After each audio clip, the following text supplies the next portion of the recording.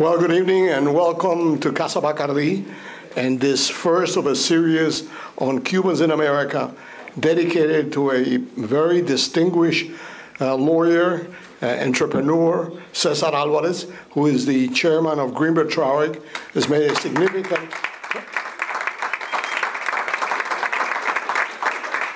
significant contribution to this community, and we are proud that this series is named for him.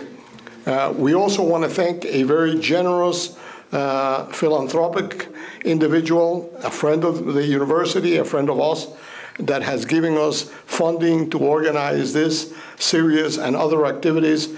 He would like to remain anonymous, but we are very grateful for his support. It's very important, no?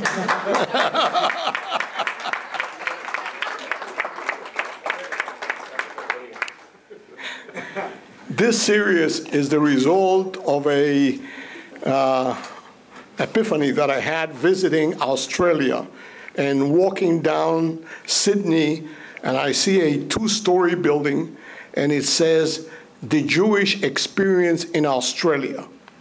That says Jewish experience. How many Jews can there be in Australia? Well, it happens that there were 200 families that migrated before World War II and after World War II to Australia. And in order for the children and the grandchildren to remember their activities, their successes, and so on, created this museum. I want to call it a museum, but it's a museum about the Jewish experience in Australia.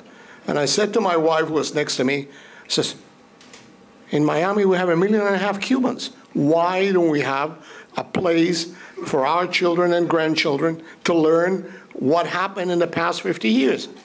So I started by doing a video that some of you may have purchased, Cuba from Columbus to Castro.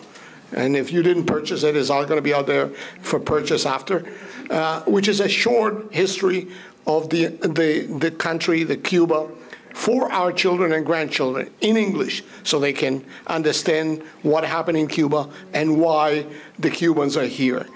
The second part of this, it was done through this generous donation to create a series of interviews with prominent Cuban Americans. We are recording all of these interviews. We are sending them to the library to keep them there, and anybody that wants a copy will be happy to give a copy free of charge. So we have today a very prominent Cuban American that has done well in the area of politics as well as in the area of business, Secretary Carlos Gutierrez.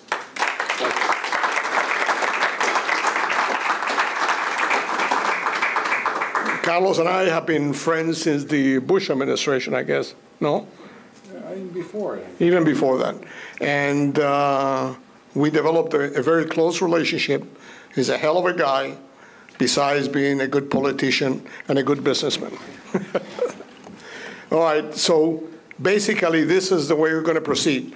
I'm going to ask Carlos a number of questions about his background and so on, and then I'm going to open it for the public to ask questions. You want to ask him anything, he may not want to answer, but you can ask him anything. He'll answer anything. Okay, first question. Tell me about your childhood. You were born in Cuba. What part of Cuba? Havana. Havana. Born in Havana. We left in July of 1960. What about the mic? Take the mic. Perdón. Havana, and we left in July of 1960. What were your parents doing in Cuba? My father was 40, so he was, an entrepreneur. He had a 25% stake in a company called Empacadora Majagua in Ciego de Ávila. So they had pineapple, and they canned it and they shipped it. So it was, it was a small growing business. It was, obviously we left it all. And on my mother's side, it's a curious thing, but my grandfather spent 57 years in the Cuban Telephone Company. And he started as office boy, and he made it to the top. So it was very two different experiences, two different families. Was that an inspiration to you? I think the inspiration was more on my father's side. Even though I can tell you that my father died a poor man, you know, and he tried to recreate what he had in Cuba.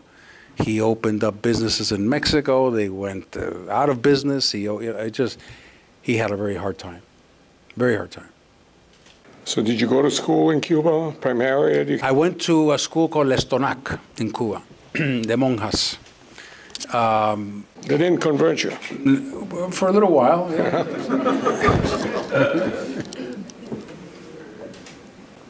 All right. So you arrived in the United States in the 1960s? July 1960, right when Eisenhower took away the sugar quota.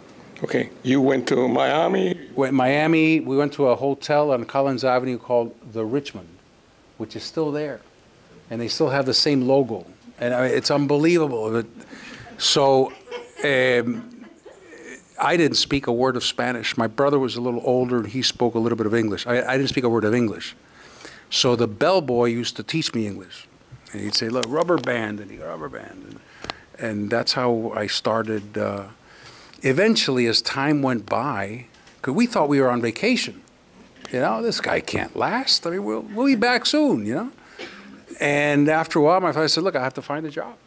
And you have to go to school. And so he started parking cars in a parking lot, and, you know, little by little. And I was put into school called Treasure Island Elementary School in Key Biscayne.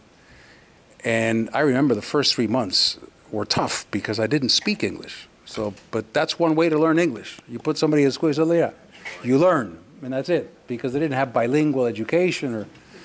So we spent 2 years, 2 years in Miami, and then we moved to New York City because he got a better job in New York City. Not that it was a great job, but it was a better job than what he had in Miami. So we became citizens in New York City. And then he got a job in Mexico City. And that's when the whole family moved to Mexico City. And the job in Mexico City was with Heinz. En México es Alimentos Heinz o Del Fuerte. So we moved to Mexico City. I went to junior high school, university, started my career with Kellogg's in Mexico. My wife is Mexican. 2 of my 3 children were born in Mexico. One is here, in Querétaro, Mexico. So, so that was the experience. But the other incredible thing is Heinz went broke in Mexico. So once again, we were on the road, you know?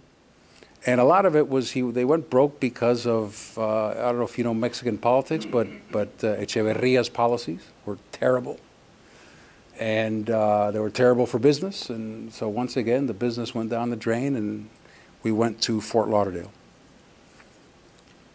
How did you start with Kellogg? And why did you start with Kellogg? I had in Mexico, I had a FM2, which is a residency paper. I wasn't a Mexican citizen, and it was very difficult to become a Mexican citizen. So it was hard to find a job if you weren't a Mexican. Even though I had working papers, people didn't know the law. They said, you're not Mexican, I can't give you a job. So a friend of mine, a high school friend of mine, his father was the general manager of Kellogg's. He said, look, we can put you in a training program, a sales training program, and see how it goes. So that's how I started in sales, selling what they call in Mexico changarros, which bodegas, you know, selling out of a Volkswagen van. It's a real story. I have a picture of it. Selling out of a Volkswagen van to little stores. And but what I was looking for was exactly the opposite of what my father was looking for. He wanted independence, his own business. He didn't want to work for anybody. And I saw that, and I said, I want stability. And what better stability than a big U.S. company? So that's why I joined Kellogg, and I did my best to stick it out and stick it through. 2 years after I was there, the general manager, whose son I knew was fired. So after that, I was on my own and just had to, work my way up. Yeah, but it's very interesting that a Cuban American with limited experience in the food business all of a sudden becomes a chairman of Kellogg. Yeah, no, and this is this is important because this is important for younger people that are entrepreneurs, that want to move up, that want to do well. How about your experience? Yeah, the food business, I always felt that I wanted to go to the food business because my father was in the food business, right? He was in the pineapple business. So I was attracted to the food business. I didn't think I was going to be chairman. I mean, if you asked me when I was driving a Volkswagen van, hey, you think you're going to be chairman? I wanted to be a supervisor, a sales supervisor in Mexico.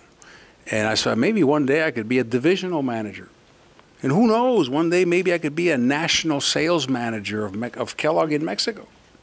So what I learned now, I look back, is I took it step by step. I have a job, do it well, good things happen. But I wasn't always thinking about, tomorrow, tomorrow, tomorrow. How long did it take you to become chairman? 25 years. Any resistance to a Cuban being a chairman, moving up? Did you have somebody throwing darts at you? Oh, yeah. I mean, well, en primer lugar, I don't have a college degree. So 20 years ago, I wouldn't have had the guts to say that, okay? And I still have nightmares about not having, not making it to the final exam and not the. So I had to compete. And I remember one time after I had become general manager of Kellogg Mexico, I had been in the company for 8 years. I spent 5 years as that. I told my boss, I said, I want to move. I've been here for 5 years. I think I've done a good job. And he said, where do you want to go? I said, I want to go to one of the big Anglo markets. Okay, at Kellogg, the big sophisticated markets were the Anglo markets. That's people eat more cereal, there's more competition. And he was surprised. He said, what do you mean? You don't want to be president of Latin America? And he kept asking me these types of questions, and I finally realized what he was saying is, you're Latino. You're a Latin. Why don't you lead Latins? You can't lead Anglos. So, yeah, of course. I mean, throughout, it's not something that people walk up to you and say, you're Latino, you can't be in a U.S. corporation. But after a while, you sense, you have an instinct for it. You sense who likes you, who doesn't, and, you learn to develop a sixth sense. How was that experience as chairman of a major corporation? Bueno, mira, my first 18 months were a disaster. A disaster. I'm lucky that the board believed in me enough to say, let's give this guy a little bit more time. I brought in a guy from McKinsey who was the #2 in his MBA class at Harvard. Okay, just a guy who was to show the board that I'm not afraid to surround myself with these people. And the guy turned out to be a terrible manager. If you put 15 things in front of him and said, pick 3, he couldn't do it. He wanted to do all 15. So he couldn't manage, he couldn't lead. He drove the company nuts. I had to fire him after a year and a half. I brought in some other people, I had to fire them. And we had consultants, and I could stand up and give a speech about our strategy, but I didn't feel it.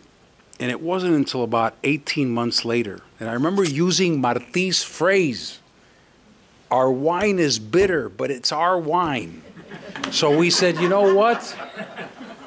Throw out all the consultants, and we're going to do our own charts. And our charts are clunky, but they're our charts. And, the thoughts don't have a lot of buzzwords, but there are thoughts. And that's when things started to turn around, when I started following my gut and not trying to overthink things or not trying to have a consultant come in and tell me what the business should be. But the first, I'll tell you, and then because people knew I had been in Mexico, my first decision was to close down the original plant that Mr. Kellogg had built. In Mexico? No, in Battle Creek, Michigan. So somebody had to do it. It was a terrible plant. It was not productive, old. It was just, its time had come. But because we all lived in Battle Creek, and Battle Creek was a town of 30,000 people, everybody, they didn't go near it. And I said, if I have the job, I'm going to do it. And if I don't do it, somebody else will. So I did it. And for the next, Karina, you remember, you were in junior high school, but the rumors were this Mexican guy is going to move the headquarters to Mexico. For the first 2.5 years, I would say. It wasn't easy. I remember one Halloween when we opened the door, trick or treat, we opened the door, the guy said, "Thanks for firing my uncle." And so we weren't very popular in Battle Creek for the first 2.5 years. At the end of the day, it worked. And I spent 6 years as CEO, and when I left, people said thank you, but it wasn't an easy time. So from that, you went into politics. I went into politics, yeah. And why? I was not involved in politics. I was a Republican because my father told me I was a Republican. But I wasn't involved. I was interested. I was interested. I read. But I wasn't engaged. And I met President Bush in 1998 when he was starting his campaign. And then when he became president, I received a call from the White House saying, "Would you like to serve as something?" And I said, "Look, I just took over Kellogg. The place is a disaster. I can't leave. I just can't do it." I think they were thinking about a commission or something. And so 4 years went by, and President Bush came to Battle Creek to give a speech in his campaign for the second term. And the incredible thing is, he's always on time or early. He arrived in Battle Creek early to give a speech at a baseball stadium. And at the end of the speech, I was in a line with, the local people, and he came up to me, he said, "Carlos, are you going to join the team this time?"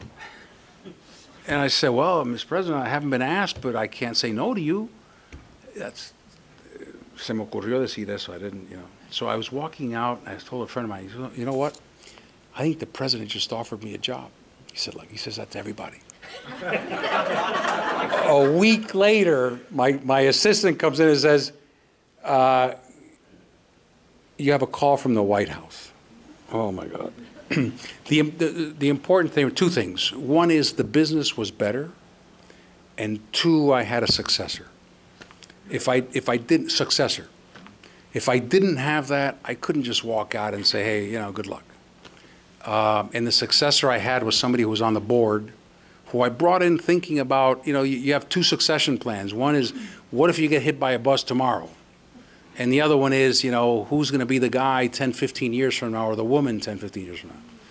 And I got hit by the Commerce bus, but I'm glad I had a successor, and the business was doing better. But they're so good at the White House. The personnel people are so good. Before you know it, you're sitting in the Oval Office, and you can't say no, and it's. But something in my gut said, "Go for it," And there are times when your mind fails you, but your gut rarely does. And my brain was saying, "You're crazy." I remember your sister, when she found out that I was taking a 95% pay cut, she said, "Daddy, what's wrong? Are you nuts? Are you crazy?" So, but it just felt like the right thing to do.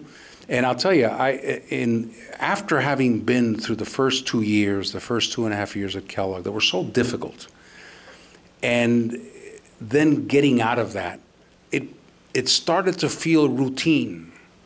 The quarterly numbers, the annual budget, And I didn't realize until I got to Washington that I wasn't as professionally satisfied as I thought. Because I got to Washington, and I used to check the stock price of Kellogg 30 times a day. You know, I'd turn around, press enter, and it would update the stock price, just out of habit. The first day I was at Commerce, you said, what's the stock price of Kellogg? I don't know. I forgot about Kellogg because the government absorbs you. So the best job I've ever had was Commerce, was government. What was the worst thing that happened to you at Commerce? I would say two things. One is when we lost immigration, when we didn't get immigration reform passed.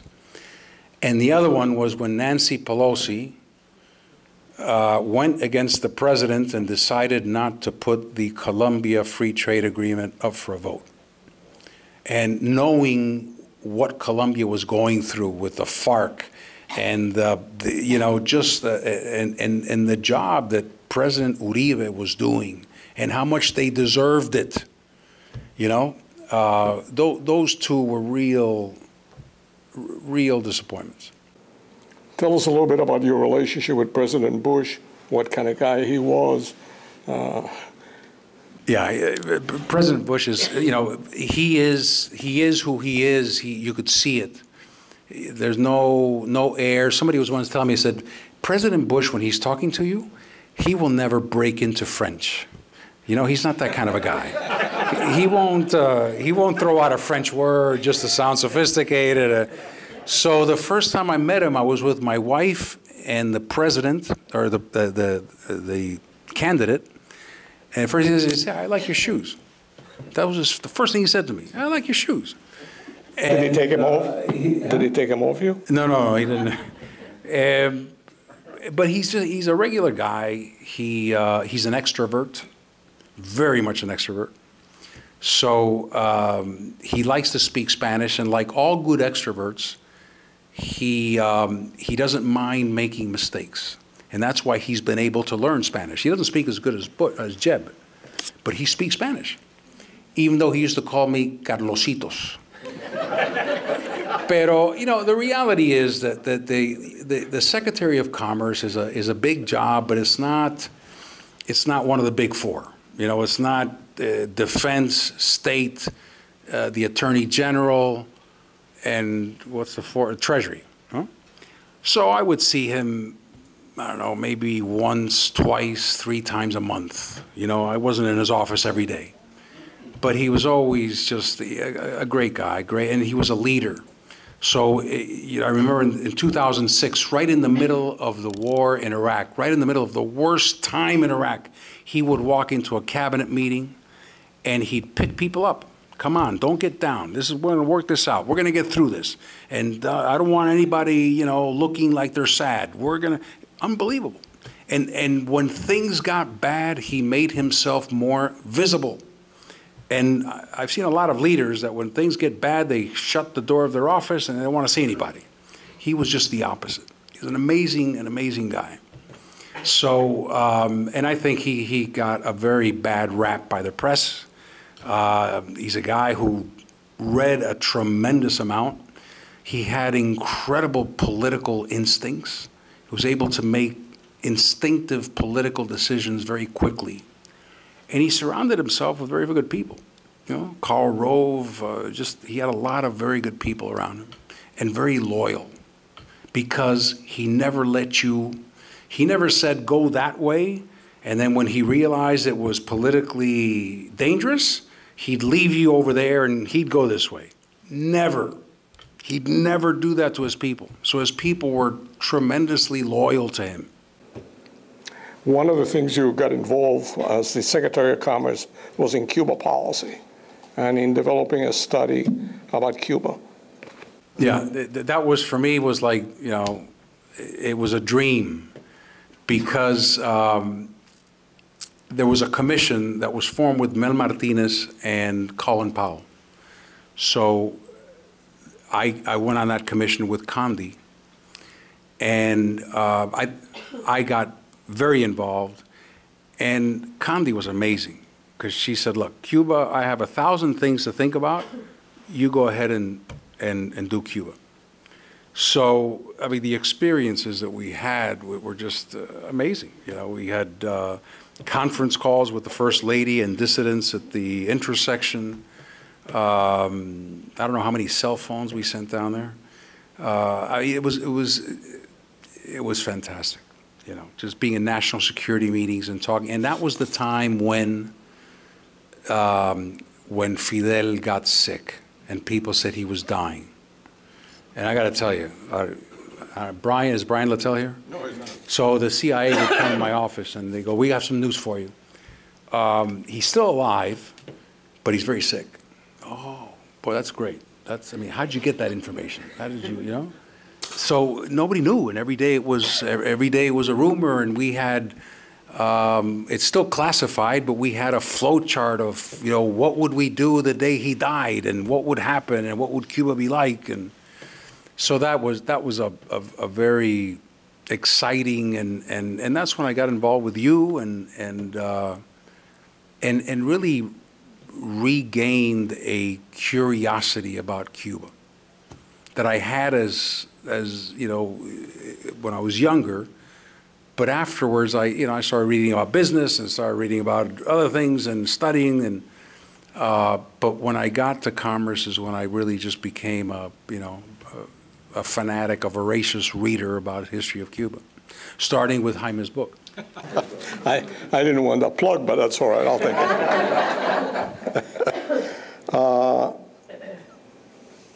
Any desire to go back to government? I don't want to say no, just in case I don't get invited back. I would go back in the right position, you know. I wouldn't go back just to go back. But the right challenge, and I'm not talking about the right level, but the right challenge, something that would keep me challenged, excited. You know, if there's one thing that I think I've earned is the opportunity to do what I like. So if there's something I like, I would go for it. How about that against chairman of another big company? I don't know if I want that. I don't know. I mean, you know. Your wife is not spending enough money. You know? No. No, you know, when I first left government, it's not like I had 20 offers. I had a few offers. One thing I said is I will never again live in a small town. Battle Creek, Michigan is a tough place. 30,000 people, and it's just after a while, it was a great place to raise a family. But after a while, you felt like, so I said, I'll never again go back to a town, to a suburb. I wanted to be in New York, in Washington, in Miami. But I'll tell you, now looking back at the Kellogg experience, it was a pressure cooker for 30 years. Okay, so I wasn't a Mexican, so if I lost that job, I wouldn't be able to live in Mexico, even though my wife was Mexican and I had a son who was Mexican. I didn't have a college degree, so my goodness, if this guy worked 10 hours, I had to work 16. And I knew that I had to get the numbers because my protection was that I got the numbers. That's how I could say, okay, look, you don't like my education, but look at my numbers. So it was a 30-year pressure cooker. I don't remember one day where I said, well, today is going to be a great day. It just every single day. Do I want to do that again? I don't know. I really don't know. All right, who are you supporting for president? Jeb. Okay. You know, I'm very proud of Marco. I mean, I supported Jeb before Marco decided to run. I have a certain loyalty towards the Bush family. I like the Bush family. I like what they learn at the dinner table. I like the type of people they are. Their values. They don't. Even though W had a swagger, He never bragged. Jeb doesn't brag. 41 doesn't brag. You know, they're a special family. And I do feel a sense of loyalty towards President Bush.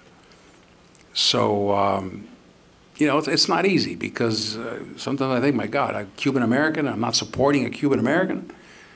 But I think loyalty is important. Now, one issue that you're involved and you've been very interested in is the issue of immigration. Yeah. Now, what do you think we should do? What do you think is going to happen?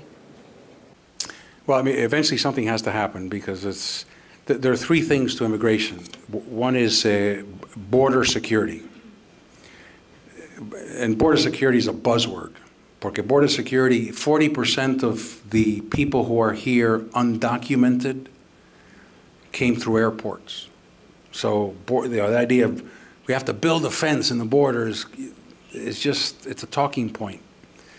The second thing is, what do you do with 12 million people who are here, who don't have working papers, but many of them have children who think they're American? Many have been here for 10, 20, 15, 20 years. I think that the consensus is we're not going to round up 12 million people and kick them out, but we're not going to give them a passport either. So what do you do? And that's where the tension is. The third thing is the most important one, but it's the one that people talk the least about, is what is the legal immigration system? Because the reason we have illegal immigration is because our laws don't work. Our laws were made in the 1950s, and we're trying to apply them, you know, in the 21st century. So, for example, in the Senate bill that was done under Marco, the quota for agricultural workers is 112,000 per year. If you talk to an agricultural farmer, they'll tell you we need from 750,000 to 1 million. So where do you get the other 900,000? Either you shut down your farm, you move it to Mexico, or you hire someone who's undocumented. The quota for construction workers is 15,000. Every time I hear that, I say, we need 15,000 in Miami, not nationwide. The quota for PhDs, MBAs, what they call STEM, science, technology, engineering, and math, is they took it up to about 90,000. The 90,000 is taken up by the month of February. That's why Microsoft is building R&D centers in Vancouver, because they can't find the people in the U.S. We don't have enough nurses. We don't have enough doctors. We don't have enough truck drivers. It's an economic fact. So if the working force is not growing, the only way you can grow your economy is through productivity. And you can't have 3–4% productivity every year. So it's just the reality of life. Without immigration, our population doesn't grow. If our population doesn't grow, our economy begins to decline. It's what's happening in Japan. It's what's happening in the European Union and many countries. China, it's going to happen to China in about 20 years, where the population gets too old and you don't have enough young people to support the population. And you don't have enough people to support the economic growth. So what is the likelihood that we're going to have some sort of an agreement on immigration? Look, I think there's an important thing here, and I think this is where Jeb is right. I think Jeb is right. And he was criticized a little bit in his book. I don't know how many of you have seen his book, but Jeb talks about legalization. Okay, so if you pass a background check and if you pay a fine and if you, all these things, you can be legal, which means you can work. It means you can go home and come back, but it doesn't say anything about citizenship. In fact, perhaps you can't become a citizen, but you can work here.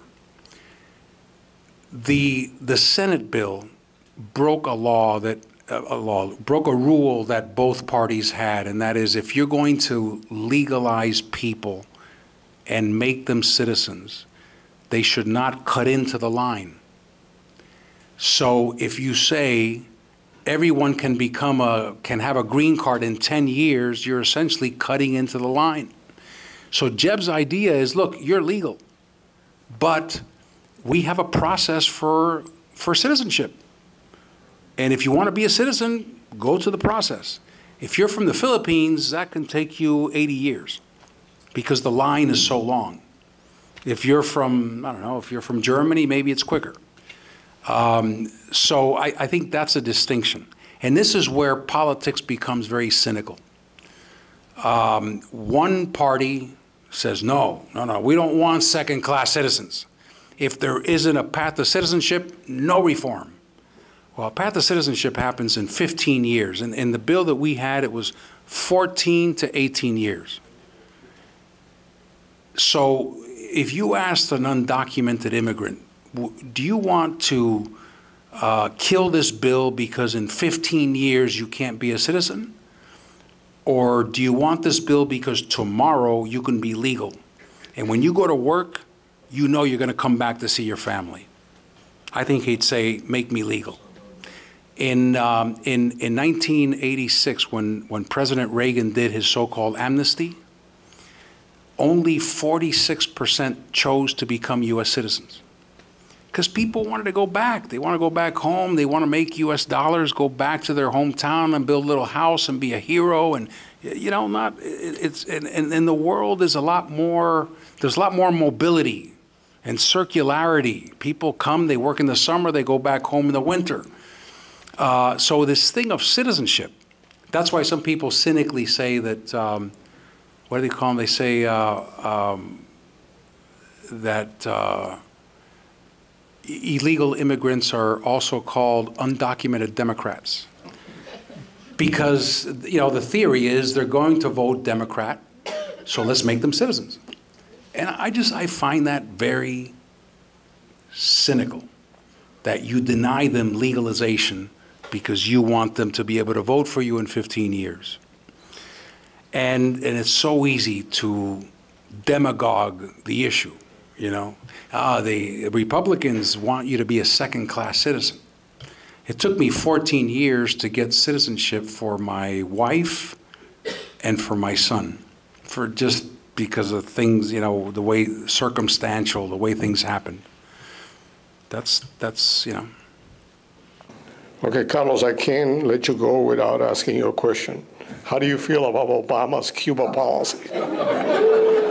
Boy, this was going so great. It was, you know, when I heard it, and it's interesting because I was probably a list of 50 people, and 30 minutes before I got a call from Penny Pritzker. They say, oh, I want to tell you, Secretary, and you're going to like the news that we're going to do this and announce this tonight. And I went on CNN that afternoon, and I said, you know, Cuba got a very good deal, and we lost our, you know, we gave everything. We gave everything and got nothing. So up until now, all the regulations have been issued from the U.S. side, and travel and the credit cards, and what regulations have come out of Cuba. And the interesting thing that's happened, and this may be one of the positive things, is that Cuba is getting overwhelmed with businesses that want to go in, and they don't know what to do. They don't know how to handle it. They're afraid of losing control. And that's going to be something to watch. You know, they've agreed that Cubans can open small businesses. And I think for Cubans that's great. And that one day they can aspire to buy a house. You know, I don't care who made the policy. I'm glad that Cubans can start their own business now. But they don't know what to do with big companies. They just don't know what to do. But they've opened the box. So it's going to be interesting to watch. My prediction is that President Obama will submit the embargo for a vote because it's his only chance for a legacy, and he knows that he's built the sandcastle. The next president's going to come in, and he's not going to have the same passion to just give and give and give and not get anything in return. So it was interesting. The day that it happened, CNN was saying Cubans in Havana are celebrating after December 17. What they didn't know is they were celebrating because of the 5 spies, not because we're now friends with the U.S., you know. And a lot of people don't understand it. They think that it means that that's it. It's all over. We can do business now. But so there's a lot of naivety around this, and I don't know what else is going to come. But I am convinced that President Obama wants to do it, and he is going to do as much as he can. Even though the Cubans are saying, no, you're not doing enough. You can do more. You know, it's almost as if though we're begging them to let us be their friend. And we know there's a history, right? Eisenhower, Ford, Carter, Clinton, the closer you get, the more the more you regret it. And I'm just wondering when the day will come when Obama will realize that this wasn't what he thought it was. Okay, thank you, Carlos. Let's open it for the...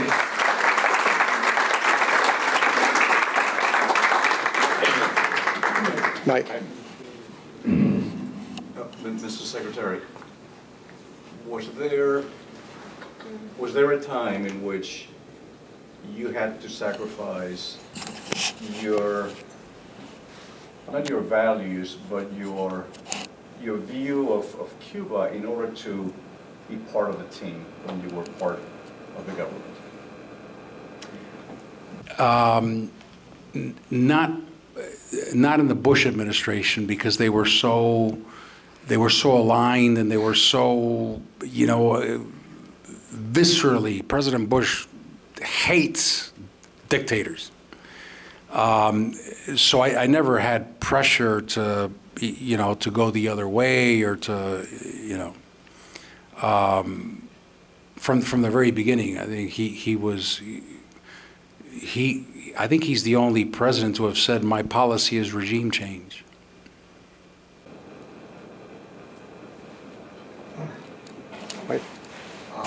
Carlos, wonderful as always. And I'm glad you had a part-time job at Kellogg and a full-time job with the government. But listen, here's one thing. We got an election coming up in 2016. We have something that, like you say, people who are born here, okay, whose parents are not citizens, they're here, they didn't play by the rules, they were illegal.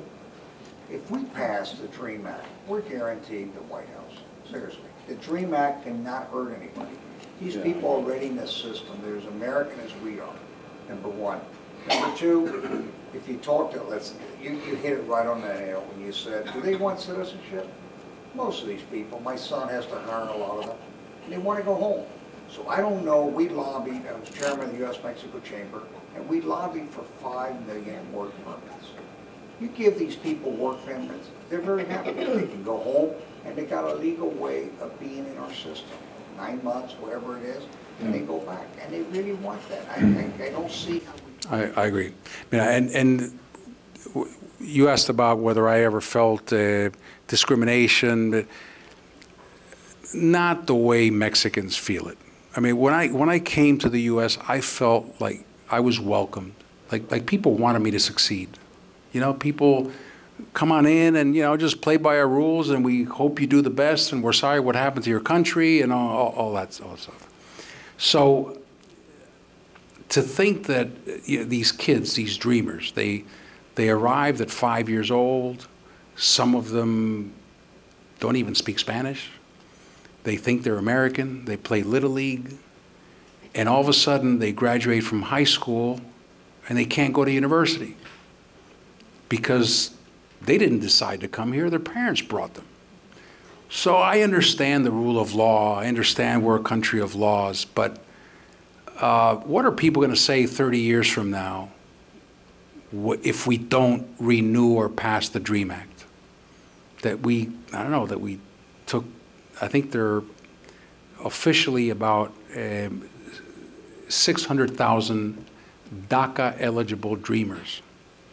That we took 600,000 kids and just threw them on the street. And a lot of these students are straight A students. They're, you know, honor roll. It's amazing, no? To know that it's not guaranteed that you can go to university, but you still get straight A's. It's incredible will, no? So I hope that, and then that's what hurts the party is when you have somebody say, oh, if I get elected, I'm going to repeal DACA. I mean, that's, you know, a 17-year-old or a 25-year-old hears that and they start crying. Or the children that are here that don't really integrate. Or they don't integrate, exactly. That they're here and they're really nowhere. And, you know, they feel separate. That's right. That's just... That's exactly right. At the end of the day. Yeah, we keep them isolated instead of... and this idea that, you know, Hispanics don't assimilate, that's crazy. It's not the way history has been, and we know that second-generation Hispanic children, Mexican Americans more so than Cuban Americans, don't speak Spanish very much. So, of course they assimilate. It's just, yes. And not only that, I mean, I agree with, you know, the rule of law and so forth, but the immigration crime lacks mens rea, lacks the intention to do harm. Yeah, that's right. And personally, I cannot think of a more repugnant crime than avoiding the draft. And, you know, we have the President of the United States who avoided the draft. Giving amnesty, and Carter gave them amnesty. Right. So, you know, that's a good point, because crossing the border illegally without documents is a misdemeanor. But then what the people who don't want reform will say, but if you use the fake Social Security card, that's a felony. So, you know, they'll always have something that they can, but yeah, it's a misdemeanor. So. And you're distributing money to somebody else. Okay, thank you. Go ahead. Mr. Secretary, I heard you talking about the Cuban situation. Mike posed a question to you. This reminds me a little bit of what's happening in Cuba and Iran. When Israel was established in 1948, they went through a tremendous economical crisis. And in a meeting of the government, Golda Meir proposed, they didn't know what to do, people were going hungry, Israel was suffering a lot. Golda Meir proposed to declare war on the United States. But you're crazy. We are going to lose, they are going to destroy us. Precisely, look what happened with the Marshall Plan. Now, with Cuba and Iran, we are seeing here that we are losing our soul. I'm 83 years old. I was in a Cuban jail. I come from Jewish parents that were expelled. My whole family was destroyed in Lithuania, killed, except my parents. And I'm listening that we are losing our soul.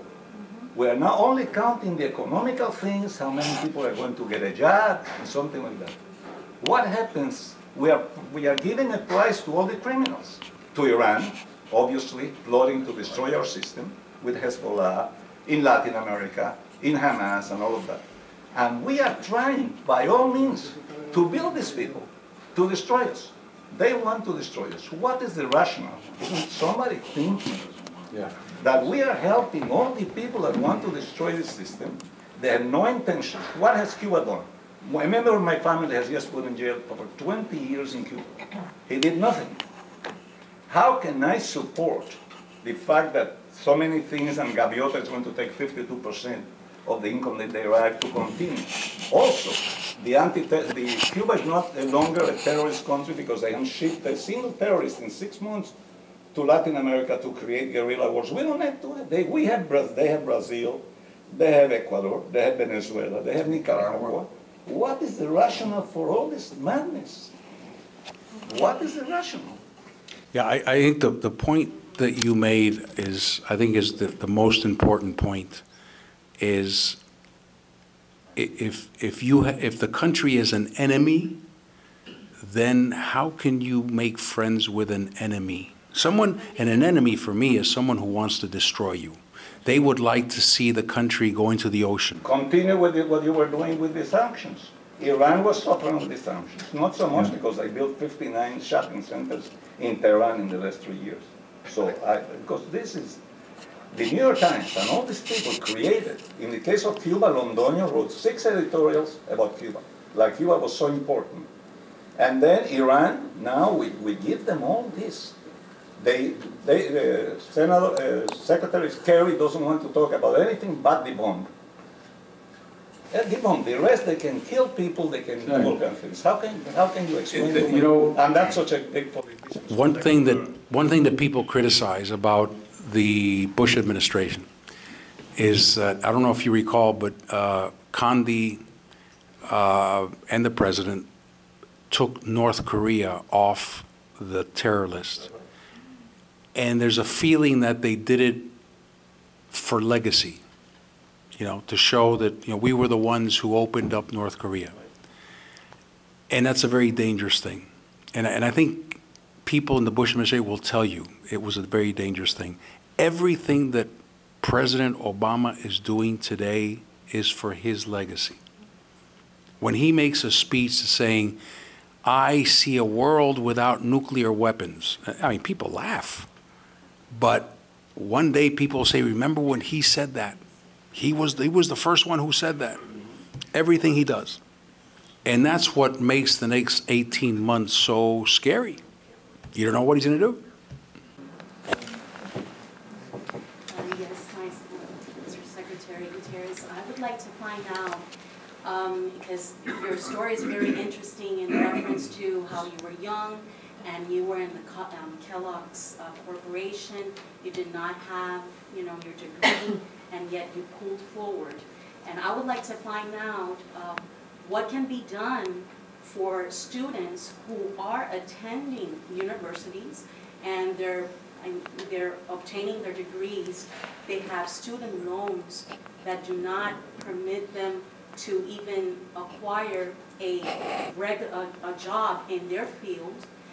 And secondly, corporations nowadays is not quite like the corporation of the time period when you were in Kellogg's, because now they're hiring, what they're doing is that they're hiring through candidates, but through temp agencies.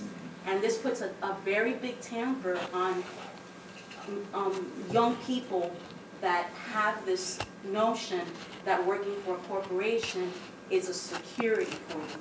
How can this be changed? Look, I think the education system is a little bit flawed. It hasn't changed for 50 years. So what people learn in 4 years is pretty much the same as they learned 40, 50 years ago. And think about how much the world has changed. So when I went to university, I was already working, and I picked the courses that I wanted to take. And I learned those courses, and they served me well for my whole career. Today, people learn things that they're never going to use.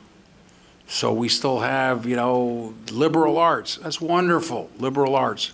But what are you going to do with liberal arts? So what I see is education becoming more pragmatic, training people for a job.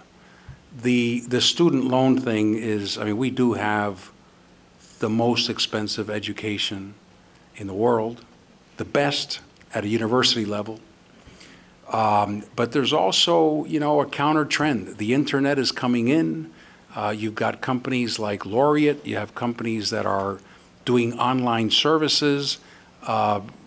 Education is going through a tremendous change. There will always be people who want to be in Miami or be in Harvard, be there at the building and all that and the place.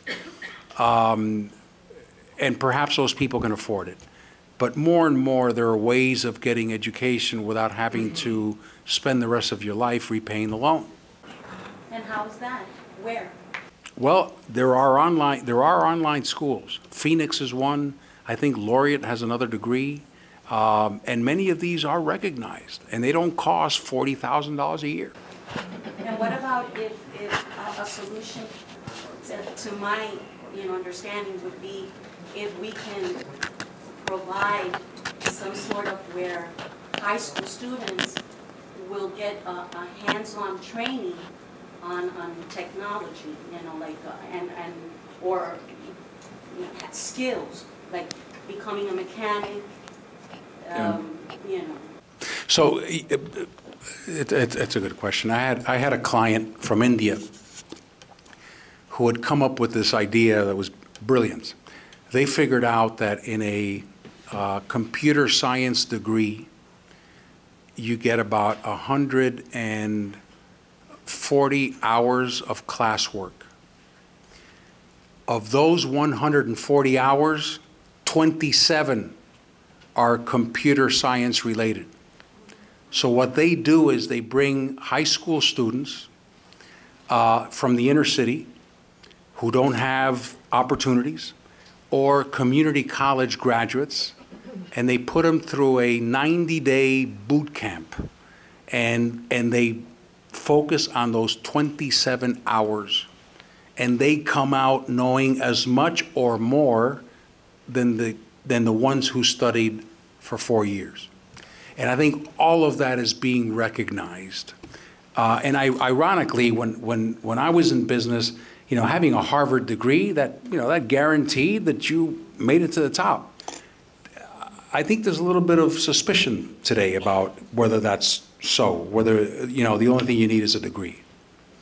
But I wish I had a better answer for you on the student loans.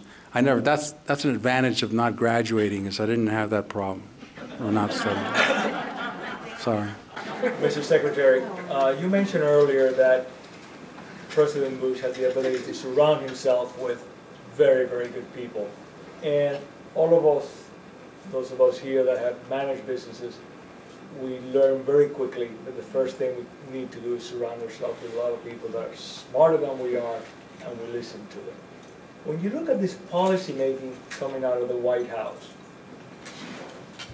is it a failure of leadership, or is it a failure of someone just simply failing to surround himself with good people, or just not listening to the advice? How do you play that? I think that's an excellent question. Management is something that is not valued in Washington. So we elect someone, or we elected someone who had no executive experience for the biggest executive job in the world. I mean, with all humility, I can tell you, I don't think President Obama could have run Kellogg. But he's running something that's, 1,000, 1,000,000 times bigger than Kellogg. And you can see it. I mean, you can see the way the Affordable Care Act was rolled out. Sebelius, what they said to her is that, aside from your Secretary of Health job, execute the Affordable Care Act. 17% of the economy. Go ahead, just, you can figure it out. It was crazy. And you can see that there's no experience. The experience of surrounding yourself with people who know things that you don't know. What I understand is that the president listens to 2, maybe 3 people, and that's about it. And the cabinet is out there, and they're pretty much on their own. I always, if I can just expand on this, because this is something I talk about a lot. My daughter has heard me say this too many times, but I'll say it again. The 4 things that I saw, that I've seen in great leaders, and I saw this in President Bush. One is will. Everybody wants to be the boss, but who has the will to lead? The will to lead when things are tough. To know that the whole thing is on your shoulder. And you're going to confront it, and you're going to be visible when things are bad, and not all bosses have that. The other thing is self-awareness, right? Know who you are and who you're not. I wish I would have known this 30 years ago. Because I thought a leader 30 years ago had to do all the talking. He had to win every argument, and he had to be the smartest person in the room. And I realize now what, you know, how obnoxious I probably was with my people when I started managing people. So self-awareness. What are you good at and what are you not good at? And what you're not good at, bring in people who are. So I talk a lot about my role model was Roberto Goizueta. You know, I was sitting in Mexico and I get this Fortune magazine copy with a Cuban-American on the front. It says he's CEO of Coca-Cola. I said, my God, what is this? If, you know, maybe another Cuban-American could do it. That was my, I call it my secret weapon. I had a role model. So I became a student of Goizueta. I think I know more about Coke than the Coke people do. So Goizueta was shy, a very strong Cuban accent, but he had a mind for business, to create value. He had a feel for how do you create value. So as his number 2 person, he hired Don Quijo. He made him president. Don Quijo was a backslapping Irishman who gave great speeches and everybody loved him. And here's the thing. Quijo was Roberto's competitor for the top job. So the third thing that I notice about great leaders is they believe in something bigger than themselves. That's what I don't see in the president today, especially in the last 2 years. He believes in his legacy. He believes in doing, you know, what's right so that people can read about him in 10 years. When Roberto put Don Quijo in that job, knowing he was his competitor and that there were people on the board who thought Quijo should have the job, he was saying what's important here is not me. It's the institution of Coca-Cola. And that, I think that is an incredible, incredible leadership trait. Mr. Secretary, you have significant experience in Asia. I want to know your thoughts on how you view the world vis-a-vis Asia, and since Russia has a significant presence in the region, what you think about the Russian military's activism, increasing activism, and the Chinese military's increasing activism. Yeah, I think they're two very different cases. And I know that a lot of people don't like the fact that I go to China about 4 times a year. I don't see anything communist about China. Russia is, and what the problem with China is the South China Sea. All these little islands, and everyone is building up a navy. So the battleground of the South China Sea is on water. So even the Philippines are building a navy. And that is probably the biggest concern in Asia that worries people. The Russians are different in the sense that I think Russians are more tactical. If you're an enemy of the U.S., you're my friend. And Putin saw a little opening in Georgia, and he went for it. Saakashvili made a mistake, and he invited him in. He saw an opening in Ukraine, he went for it. I don't think Putin has a master plan. I think he's a tactician, which makes him very dangerous because you never know what he's going to do. He's just an opportunist. But you know, it's very obvious that after the sanctions, after Ukraine, he took a trip to Bolivia, Venezuela, Ecuador, Cuba, and Nicaragua. I mean, pretty obvious. So I would be more, and this is my own personal opinion, over the next 10, 20 years, more concerned about Russia than China. And I'll tell you something else, and maybe this is not a popular thing to say, but I sometimes hear people say, boy, I worry about Cuba adopting the China model. Again, I go to China 4 times a year, and I've been going to China for 15 years, maybe 20. Gosh, I wish Havana looked like Shanghai. You know? I mean, China, the Communist Party runs China, but there's very little communist to the Communist Party. So it's a very different story. I think the Chinese have a little bit more wisdom. I think they think more long term.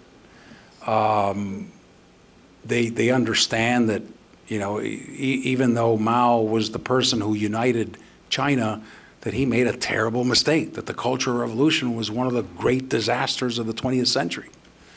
But the Chinese are wise, and they know how to execute.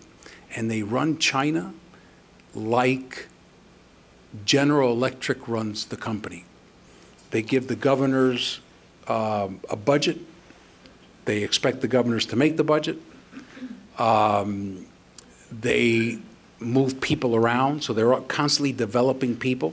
One day you're the mayor of this, then the next day you're the governor, the next day you're the secretary of something.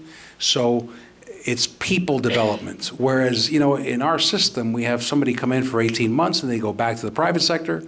And those are things that worry me from an economic point of view. China's history of taking territory is close to home. Vietnam, Taiwan, you know, China hasn't ventured to conquer Europe. China hasn't tried to create an empire out of Asia. Russia has. And that's something to worry about. Cool. Carlos, excellent talk, and I was very proud. What would you recommend that our generation can do? And this is the question. Another dog. You wanted to be general manager of Mexico? You wanted to be general manager of Kellogg? Roberto Boisueta, when he came back to Cuba from Yale, Ken Crosby interviewed him, and Roberto said, I want to be manager of Coca-Cola Havana. That's right. And then, that's right. And then they sent him to Bermudas, no? Yeah, that's right. He wanted. Yeah, that's right. Instead of going to his father's sugar business, he wanted to. So, what would you recommend our generation can do? Look, I think the Cuban-American generation, our generation,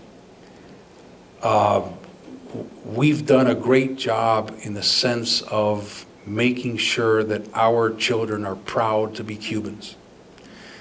You don't see that in other Latin countries. In fact, what you see is, don't tell people where you're from, or don't speak Spanish, or try to assimilate. That doesn't happen in a Cuban household. We never let kids forget that they're special because they were born in Cuba, and we never let them forget the history. I think that says a lot about our generation, and it makes us very unique. And I hope that this series will help our younger Cubans understand the work, the suffering, and the success of Cuban Americans. And on behalf of all of us, I'd like to thank Secretary Gutierrez.